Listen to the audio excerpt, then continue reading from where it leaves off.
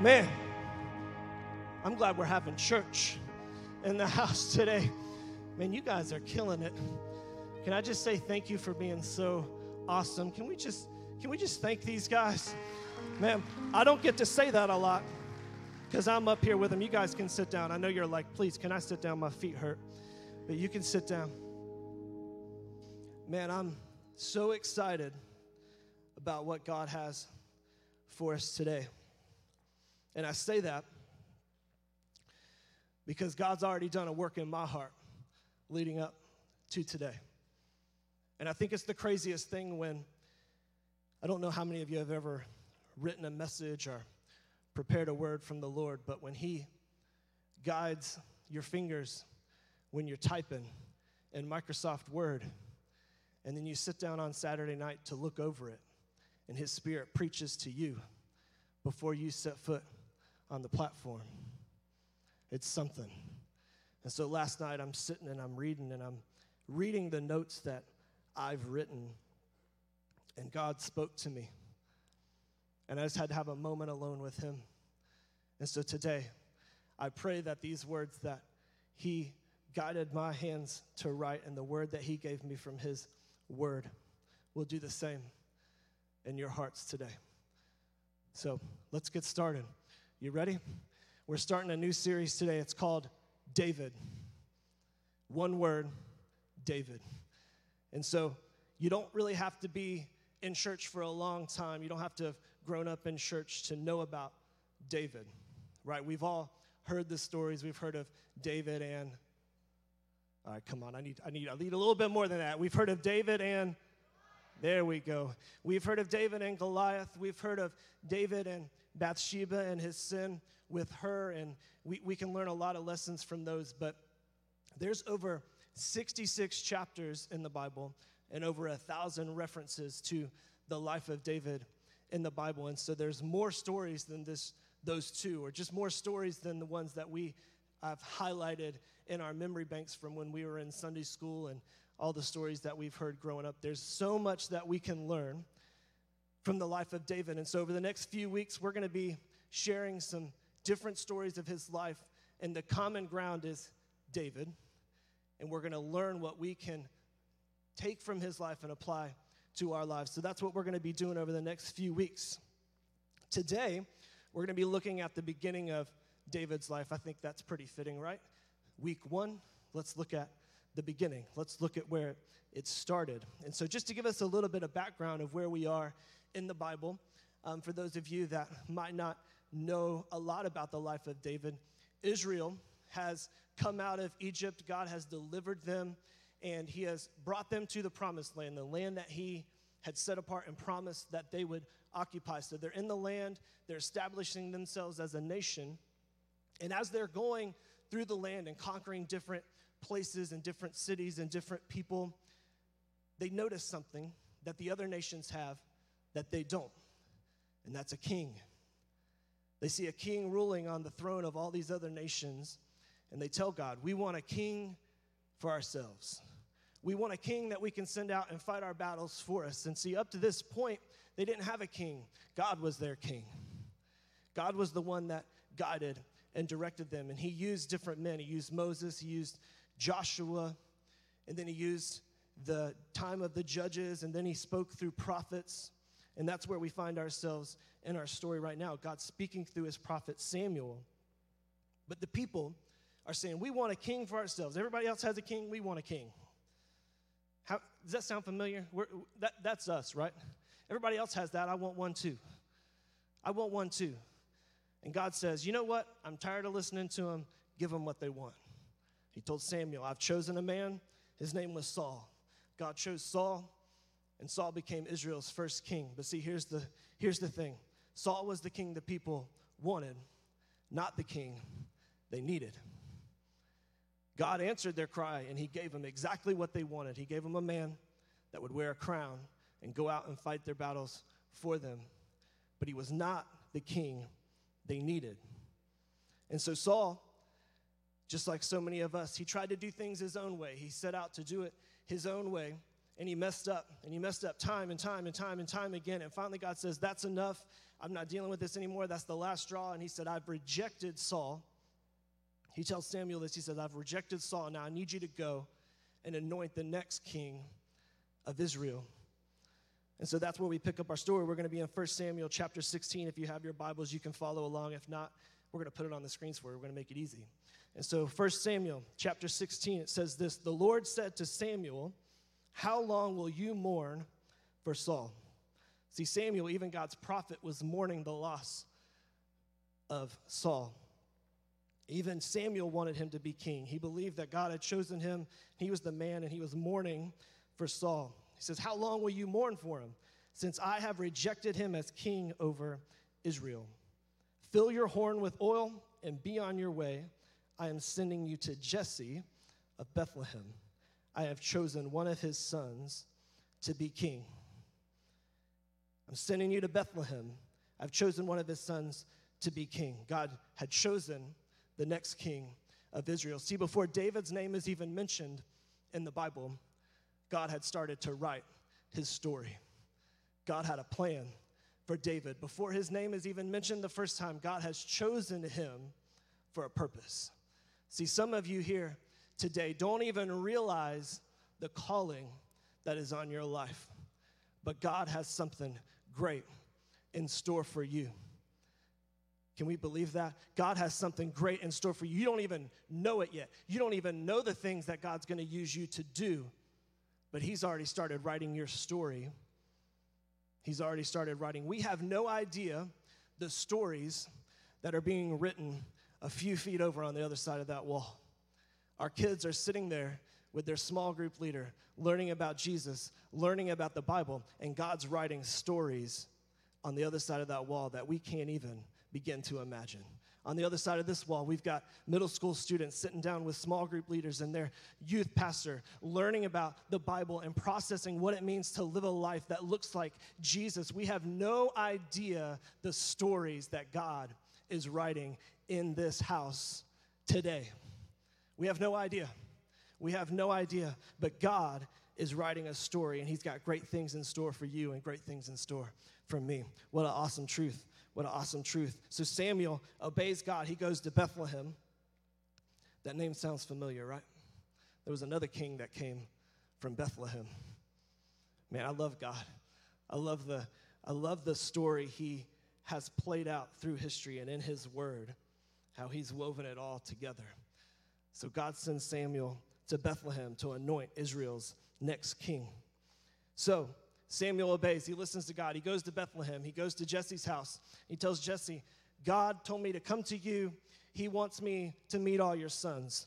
And so Jesse's like, oh, well, if the prophet is here, this has got to be important. So he's like, all right, let me go get him. Let me get my sons. And so we're going to have a little bit of fun. Can we have fun this morning in church? Is that okay? We're going to do something a little bit different. I need 7 volunteers. I need 7 men. Can I get 7 men? Just come on up. I'm not going to go out. I'm not going to pick you out. I'm not going to do that. Ben, I know she's already pushing you. Get on up here. Travis, are you back there? Can I use you? Everybody clap for Travis. All right, we got 1, 2, 3, 4, 5. I need 2 more. 2 more. If we're pointing fingers, just push them. It's fine. Patrick, come up here. You have to do what I say. All right. Do we have enough? How many we got? We need 1 more. What are we doing? What are we doing? I need 1 more. You see it. You see it. Yeah, come on. All right.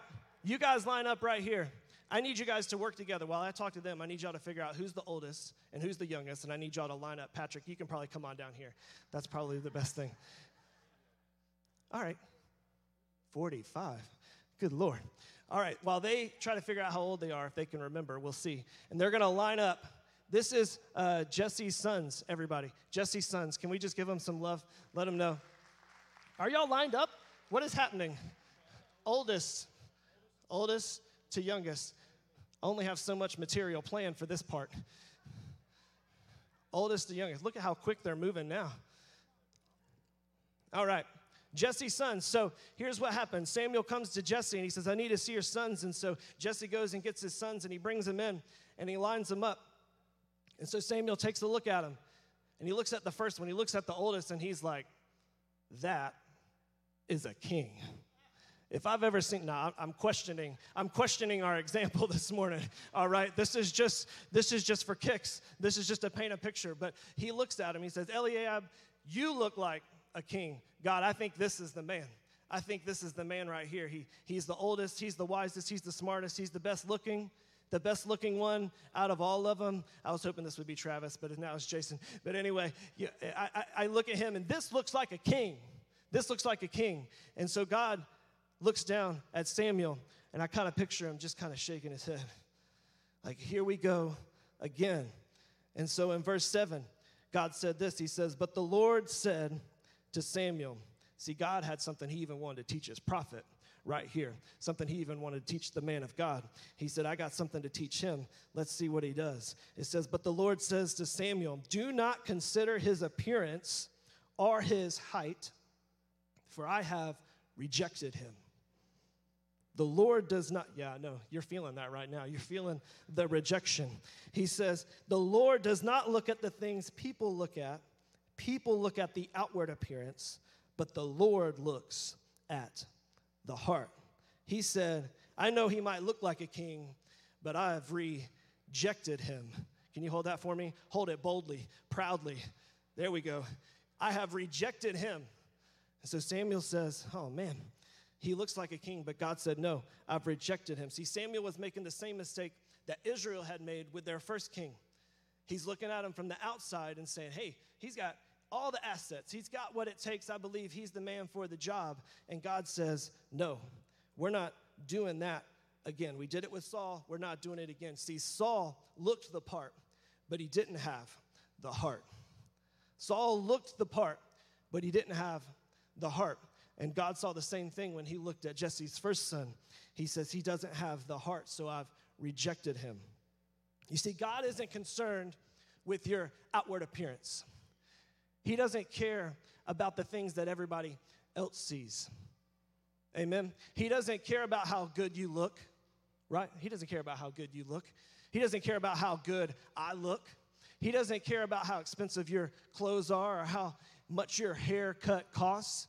See, for some of us, he took care of that already. He said, I'm going to make it easy for you. You don't have to pay for a haircut. You know what I'm talking about? You don't have to pay for a haircut. I'm just going to take it away. I'm going to take the pressure away, you know? And so he said, I don't care how much your haircut costs. I don't care about your fancy clothes and your name brand sneakers. And I love sneakers just like the next guy, but God doesn't care about that.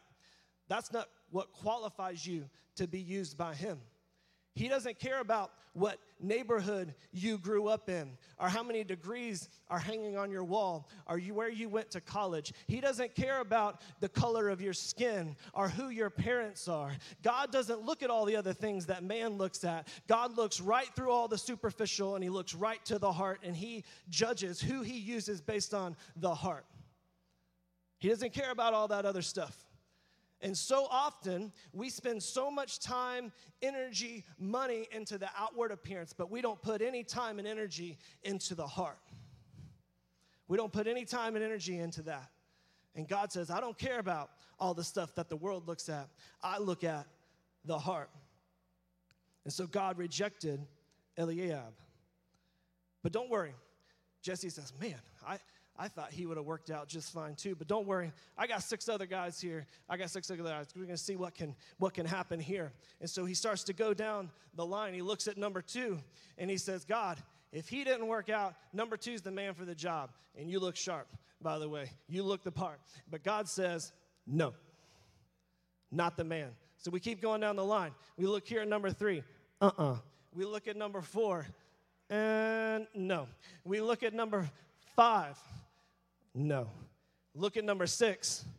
Are we really asking this question right now? No. We look at number 7. Nope. And so we've gone through 7. And now Samuel's standing there in the room, and he's super confused. He's super confused because we've gone through Jesse's sons. God, you sent me to Bethlehem. You told me to look at Jesse's sons. I've done just that, and you've rejected each and every one of them. God came in, and he had an Oprah Winfrey moment. He said, you get an X. You get an X. You get an X. you get an X. You're not qualified. You're not qualified. You might look the part, but you don't have the heart.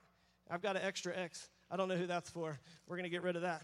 And so God looked at every one of his sons. Your X is sideways, by the way. Oh, you're just trying to be different. That's why you didn't get chosen. That's because you're rebellious. Amen. And so God looked at each and every one of his sons, and he said, they are not qualified. I have rejected them. And so Samuel's confused, and he says, Jesse, I thought I told you to bring all your sons. Are all your sons here? I don't understand what's going on. And Jesse says, well, yeah, at least the ones that I would choose. At least the ones I would choose. And so Samuel says, well, okay, I'm confused because you're saying there's another.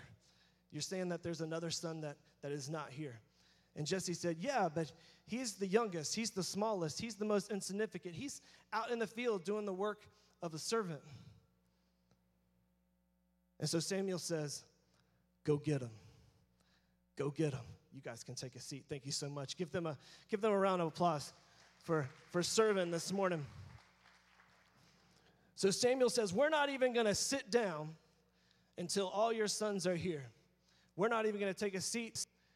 I need all the sons here. And so they send for David, who's out in the field. And I think it's interesting when we look at this story that Jesse didn't even use David's name.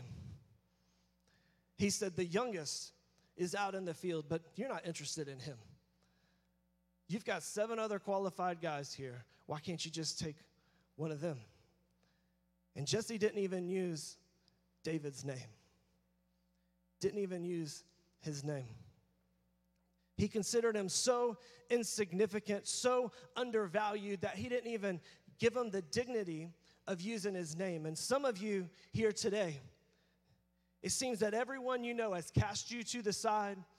Everyone has pushed you to the margin, said that you're not good enough, that God will never use you, that you'll never accomplish great things, but God's got a different thing in mind. He's speaking a better word over your life today. He's saying your earthly father might not use your name, but your heavenly father knows your name. Can we just get an amen in the house today? That even though others might disqualify you and push you to the side, I've got a purpose and a plan for you to do great things. And so God told Samuel, go get him. Bring him in. And so David comes in from the field. And we pick up our story here. We're going to keep reading. We're going to be down in verse 12. He says, he sent for him and had him brought in. He was glowing with health and had a fine appearance and handsome features. David looked good too.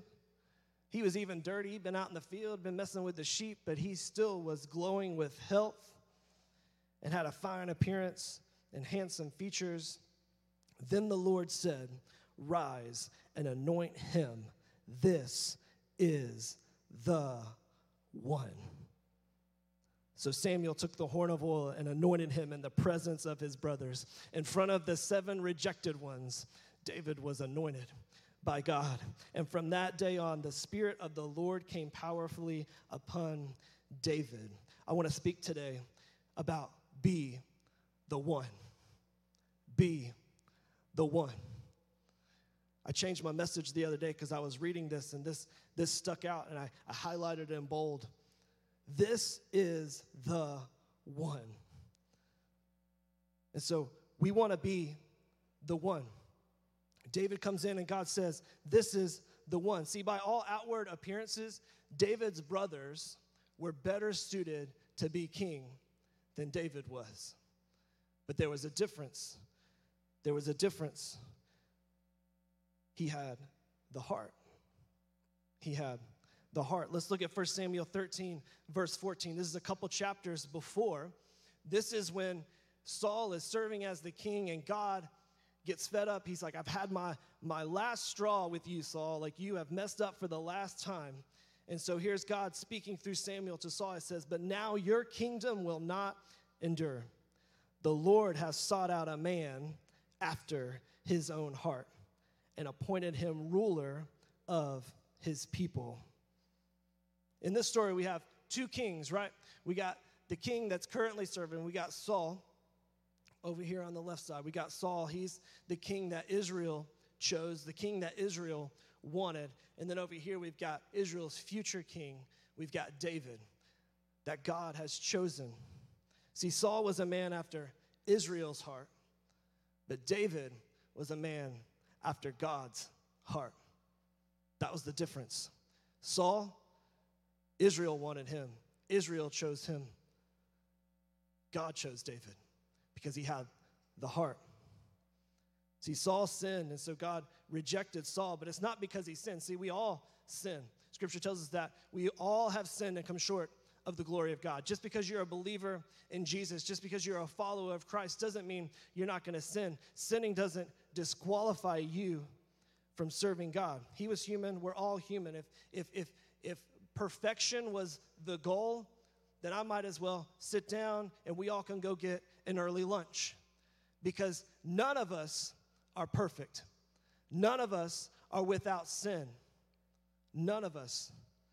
The issue was being a man after God's heart. It wasn't an issue of sin. So God said David was a man after his own heart. So what I want us to look at today is, how do we get that heart? How do we become a man or a woman after God's own heart? How do we become the one? And the first thing that I want us to look at is we need to honor the Lord.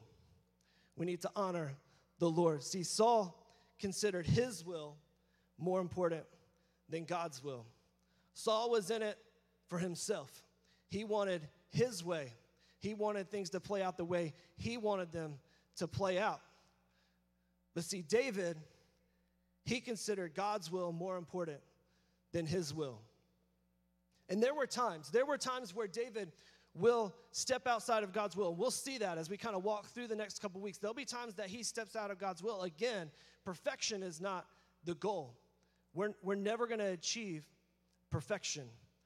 But the difference is Saul stepped out of God's will because he totally disregarded God's will. Saul was in it for himself. He said, I'm wearing the crown. I've been chosen as the king. I'm tough stuff. I'm all that and a bag of chips. There's no one greater than me. I'm the king of Israel. I've got it figured out. I've got the throne. I've got all that I've ever wanted. I am the king. And God, I don't care what your will is. I want what my will is. But David's over here. When he would step outside of God's will, it would be out of weakness. It was out of weakness. It wasn't because he totally disregarded God or pushed God to the side and said, I don't care what you say. I want it my way. No, David was in it for God's will. And when he stepped outside of God's will, it was because of weakness, not because of a total disregard for God. So let me see if I can paint a picture of this for us. We got parents in the house. I know I use my child as an example, I think, every time I speak. And so she's the love of my life. I love her to death. There's nothing I wouldn't do for her. But when you're a parent, you're constantly learning, right? Can I get some nodding heads? You know, as they get older, you learn a lot of things. And what we've learned about Charlotte, that I think we can look at our relationship with God in this light. Charlotte, when she was younger, you know, obviously the self wants what it wants, when it wants it, how it wants it.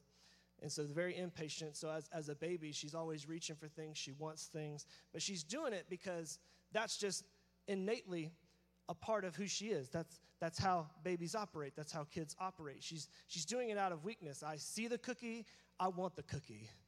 And I want all the cookies. And I'm going to eat them when I want them because I want them. And my mind says that's what I want. And so that's what I'm going to go after. The older they get, you can start to train them. Like, no, we don't eat the cookie. We don't need all the cookies. We're about to eat dinner. But now Charlotte has learned the word no. She'll even point her finger. No. No. That's different. That's different, amen? When the child looks at you and says, no, I don't care that you don't want me to have the cookie. I want the cookie. No. And I look at this story and I'm like, that's what Saul did to God. No. I want what I want, and I want it now.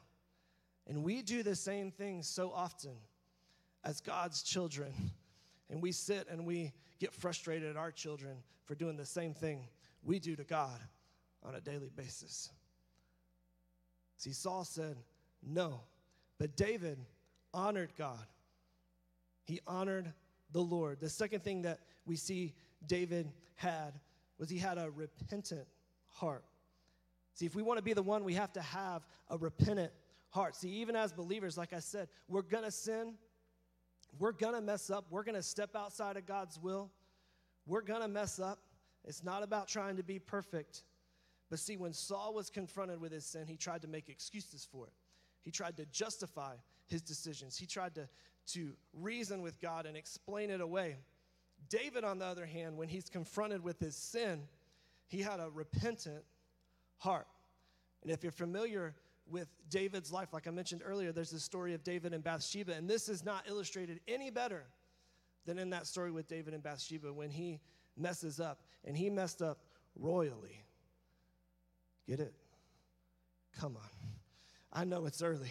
He messed up royally, and I wrote that in my notes, so yes, the pun was intended this morning. So he messed up royally. This wasn't just a small white lie that he told. No, he looked on a woman with lust in his heart. He committed adultery with her, and then she got pregnant, and to cover it up, he decided to kill her husband.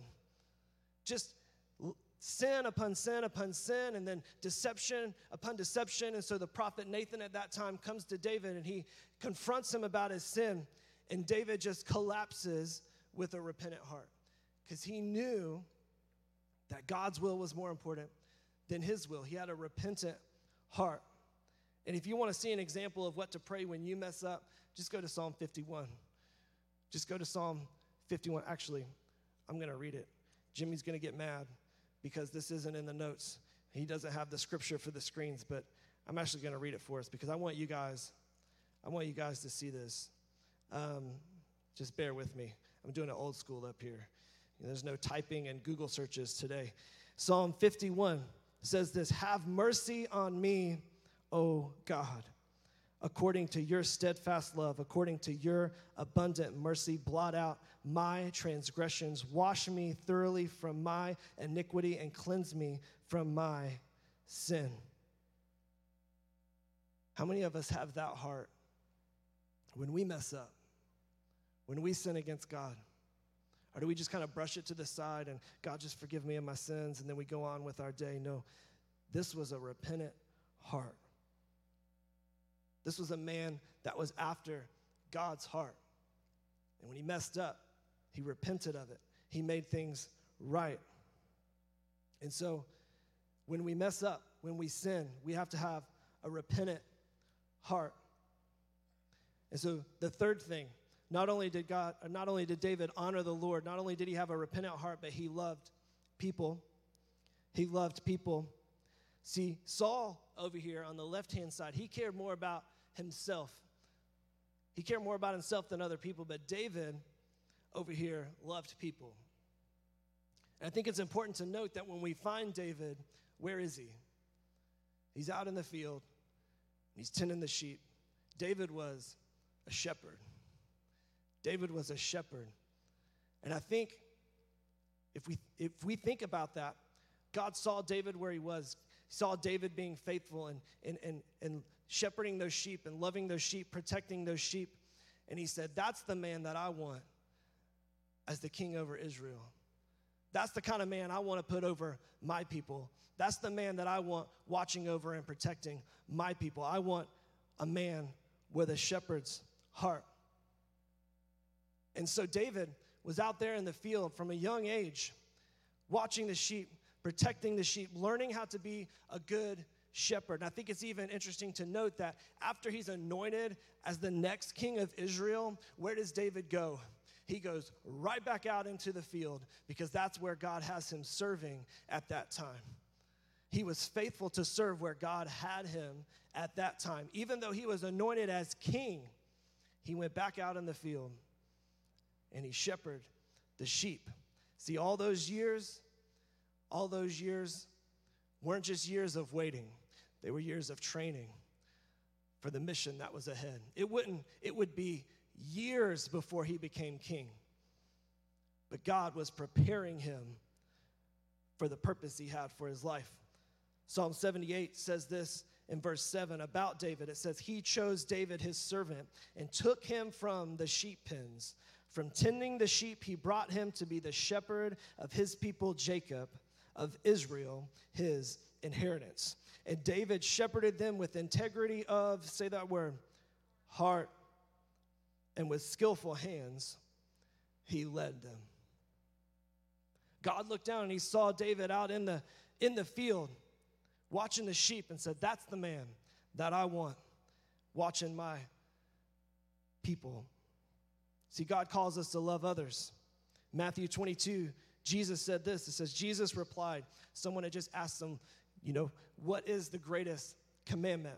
And so Jesus replied, he said, love the Lord your God with all your soul and with all your mind. This is the first and greatest commandment. And the second is like it. Love your neighbor as yourself. God said, you want to be the one? You got to love people. You got to love people. Even though there's people that are hard to love. How many of you know those people? They're hard to love. I got hit by a person on I-75 yesterday, rammed into the side of me going down the road. In that moment, hard to love. It's hard to shepherd that person. You want to, hard to shepherd that person. But God calls us to love people and to even love our enemies at times. So you want to be the one, you got to honor the Lord. You want to be the one, you have to have a repentant heart. You want to be the one, you got to love people. And then lastly, you have to enthrone God as king. You have to enthrone God as king. Again, you have two kings. You've got Saul over here, even chosen by God to be Israel's first king. But see, to Saul was king. Saul was king. He said, I wear the crown, I sit on the throne, I'm the king. We do what I want to do. And at times, even acted like God served him as king. To Saul, Saul was king. To David, God was king. God was the king. He said, I might wear the crown. I might have the throne. I might have the position. But God, I sit under you because you're the king. You're the capital K, king. I'm not the king, you're the king. If you're familiar with David, you understand that he was a songwriter. And he wrote a lot of the Psalms in the Bible. A lot of the words we even sing in our songs that we sing here at church were songs that were and words that were written by David back when he was sitting in the pasture with the sheep, writing these songs about God. But you see, even though David was what you could probably call the first chart-topping worship artist, that's not what made him a worshiper. What made David a worshiper was that God was the priority. God was the king. God was number one. Even though David was destined to wear the crown, he thought it was more important to honor God in all things. See, Saul thought it was important because he thought it would help him win the battle. He thought if I put God first, God will give me what I want. He'll help me to achieve my goals. That's what Saul's heart was. David's heart over here, he honored God because God was the goal. There's a difference. There's a difference there. Saul was in it because of what he could get out of the relationship. Saul was in it because of what his relationship with God could get him. He wanted to win more battles. He wanted to conquer more lands. He wanted just to achieve and win the awards and have recognition. David honored God because of God, because of who God was. See, David had a heart that was after God's heart. How many of you ever strived so hard to get something? Maybe that was a promotion. Maybe that was a boy or a girl in high school. But you pursued something so hard. I will give up everything to achieve this one thing. I'll put all my blood, sweat, tears, energy into achieving this one thing. You're after something. You want something so bad. See, David was a man that was after God's heart. He wanted God's heart. He wanted to know God. Psalm 27, David wrote this. Here's one of his songs. One thing I ask for, and this only do I seek, that I may dwell in the house of the Lord all the days of my life, to gaze on the beauty of the Lord and to seek him in his temple. One thing. There's only one thing I'm after, is I want to know you. I want to know you. I want to know you like I've never known anything else in my life. That's David's heart.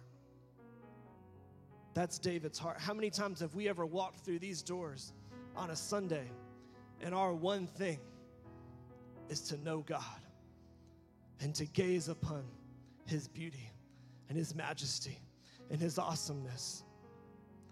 We try our best every week to give melody and music to words that hopefully will drive you to that place that you see how great and how awesome God is. We put time and energy into preparing a word from the Lord that hopefully helps you see how great God is. But unless you come in with a heart that's postured to see him, it's not going to happen. And we have to come prepared with our heart open to say, God, there's one thing and one thing only I am after today, and that is to gaze upon you and how great you are. Not because of what I can get out of the relationship, but because I get to have a relationship with you. I don't care if the healing comes. I don't care if the promotion happens. I don't care if she texts me back. I don't care. I'm not praying because I want something. I'm praying because I love you. I love you. And there is nothing on this earth that is worth me striving after than your heart. David was a man after God's heart. Psalm 63, he said, you, God, are my God. Earnestly I seek you. I thirst for you. My whole being longs for you in a dry and parched land where there is no water. God, I thirst for you. I desire you, and there is nothing else that will satisfy. There's nothing else that will quench my thirst for you other than you. Not the answer to my prayer even. That's not what I'm after. I'm just after you. I'm after you. So the question is, does your heart look like that? Does your heart look like David's heart? Are you after God for God? Or does your heart look more like Saul and you're after him because of what you can get from him? Are you praying and are you seeking because you want something so bad that you're willing to even use God to get it. Friends, we have to have a heart like David. We have to have a heart that longs for God and God only. Again, not because of what we can get from him, but because of him and him alone. We have to be the one. Be the one. Could you guys bow your heads and close your eyes with me this morning? No one looking around. This is a moment that God's going to move. I'm going to ask you just to sit still here for a moment. If you're joining us online, don't log off, don't click off. God's got something he wants to do. He's probably already doing it. His Spirit's already moving. He's already speaking to hearts. Maybe you're here today and you're like, I don't even know God. It's not that I've believed in him and I've walked away. I don't even know God at all. I want to lead you in a simple prayer this morning. And I know we don't do this often, but I believe God wants us to do this today because there's somebody here that needs to receive God's gift of salvation. And so if you're here today, I just want to lead you in a simple prayer. If you're already a believer, I encourage you, pray with us and pray for those that are praying this prayer. I invite you to pray with me. Heavenly Father, forgive me of all my sins. Make me brand new. I believe Jesus died for me, rose again, so I could live for you.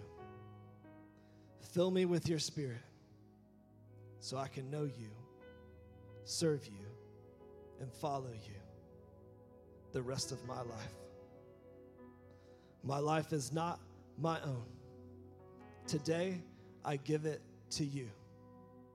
Thank you for new life. In Jesus' name, amen. Keep your heads bowed and your eyes closed for a few more minutes. If you prayed that prayer, I want you to look up at me. I want you to just look up at me all across the room. If you prayed that prayer this morning, if you accepted Jesus, I see you. I see you this morning. What I want you to do is first, I want to say how excited I am that you've taken this step in your walk with Jesus. There's a next step card in the seat in front of you or in the seat behind you. I want you to take that card and I want you to check the box that says salvation. I want you to check that box. There should be a pin there in the seat pocket with the card, and I want you to take that card today, and I want you to go to Next Step Central when the service is over. There's someone there that's going to meet you, that's going to celebrate with you the decision that you've made, and they're going to help you take your next step. Justin's going to come in a bit, and he's going to talk about those next steps. But maybe today you're here, and you're like, I am a follower of Jesus. I've believed him. I've been a Christian for, a week, a month, years even.